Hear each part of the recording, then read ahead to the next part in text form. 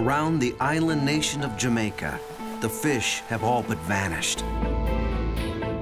The sea is almost empty, and the reef virtually gone. Fishermen struggle just to get by. We need help. We can't do it we alone. We need help. We need everyone come together. Conservationists want to help restore the reefs so that the fish will come back. To increase fish production, they must create a fish sanctuary or no fishing zone around a coral reef.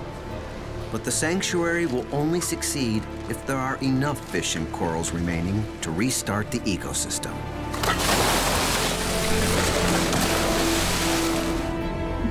That's where a team of researchers from the Khaled bin Sultan Living Oceans Foundation comes in.